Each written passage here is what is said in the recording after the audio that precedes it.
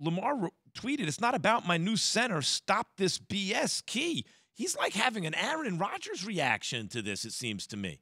You know, as he should, though, Max, because he's the quarterback of the team.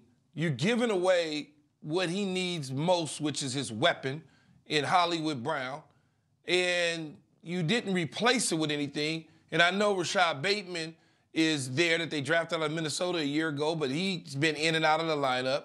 So you're like, what are you guys doing? Now, day 2 of the draft and day 3 of the draft, there's plenty of wide receivers that they could go and select that, quite frankly, might be better than Hollywood Brown in their career. You just don't know, but it's a shock to your system when your running mate is no longer there. Well, see, Key, this is why it reminds me of Aaron Rodgers to a degree. Where's the communication?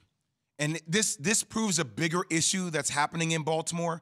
We always wonder why Lamar Jackson has not signed his extension with the team. When I see that reaction on social media, that lends me to think that the organization is not properly communicating to their franchise quarterback about what their moves are in place. And that's a major problem, right? And look, when they traded their pick with Buffalo to then get Tyler Linderbaum, fine. Lamar Jackson wasn't going after Linderbaum. Like, he's happy about having Linderbaum. It was the fact about it not being communicated properly about their moves with Hollywood Brown. Like, that leaves now not having Sammy Watkins on the team, Hollywood Brown. That's 200 targets left up for grabs. Like, that doesn't that say that's a bigger issue happening in Baltimore? Well, I would say this: Baltimore is one of the Ravens are one of the organizations that communicate with their players all the way around. Steve Bisciotti, the owner, along with the consultant, so to speak, and Ozzie Newsome, who picked his last pick was Lamar Jackson. So I would think that there are some sort of communication there. Maybe not the communication at the time that they were going to move on from Hollywood Brown and get a first-round pick. They probably didn't communicate with him as far as that goes. As far as his contract goes, they want to re-sign him. He wants to re-sign there. He just wants to do it on his time when he feels comfortable in doing it. So I don't necessarily know that there's any sort of kind of like underlying rift with Lamar Key, Jackson in the front office at the Baltimore Ravens. But Key, look, that may be a little bit different than Green Bay. I understand. I'm not saying they're the same. I said it reminds me of, to a degree. Here, it may not be the contract side, because I feel like that's actually working out in Lamar Jackson's favor. The more quarterbacks get paid. But when a guy goes publicly and says, WTF, right? When he reposts, quote tweets the team pick and says that, like, that's a big thing. There are so many hold on, guys. There are so many possibilities we can speculate on here, right? If we try to infer what's going on. Number one, the key, if they are in communication, then this is just a front to let his boy know, hey, I really like you, right?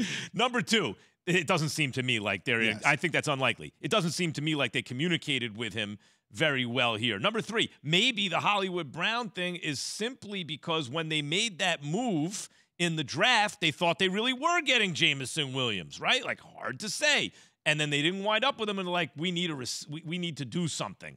I don't know, but I just confused the Eagles and the Ravens. I think I just confused the Eagles. It's been a long night for everybody. It's been a long night. There's so many different possibilities here, but it does seem to me that Lamar Jackson is Aaron Rodgers-like, or at least Aaron Rodgers light right now. He hasn't signed his extension. We don't know what's going, or his new contract. We don't know what's going on there. He's expressing public anger toward the organization, and they appear not to be communicating well with him. And by the way, they still haven't ever really gotten him a number one receiver.